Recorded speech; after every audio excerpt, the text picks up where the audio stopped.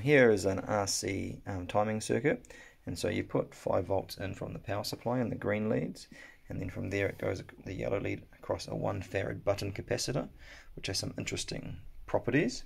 It then goes from there through to the light bulb, from the light bulb through the black wire, which goes into the ammeter, which we're going to soon discuss probably in this circuit.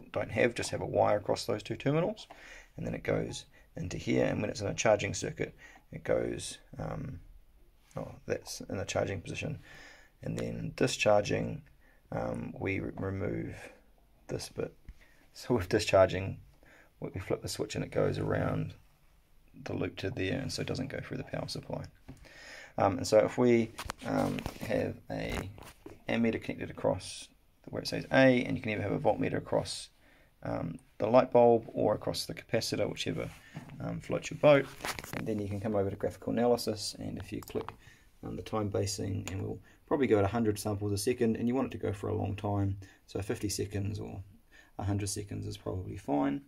And then you click collect, and then you come over and you close the switch so that's into charging position, and you see that the bulb glows, and it glows bright and then it goes dim, and you come over to the graph and you can see that graph. So the current does something a bit funny. I'm not quite sure why it does that bit there, but if we look at the voltage, we're getting this lovely voltage graph. And so for this prac I'd probably not bother with the current, but the current is helpful to see that even though the brightness is basically no brightness, there is still a fair amount of current going through there. And so if you're not patient enough, then the capacitor is not charged enough for when you discharge, and so you wait a while for that.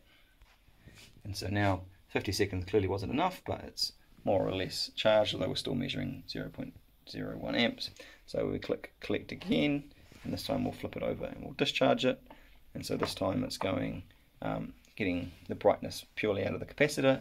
The power supply isn't even connected at all, and we're seeing, well, although I made a little bit of a bump on the circuit, you're seeing that the potential graph is brilliant, nice and smooth, and the current again has this weird anomaly. I think it's to do with the properties of the button capacitor, and would probably recommend using one of these big supercapacitors because they're a little bit better. And you can apply a curve fit to your graph, and come over to this button and apply curve fit, and I think we're wanting exponential. And if we click natural exponent, because it is a negative E graph, we get a lovely set of data.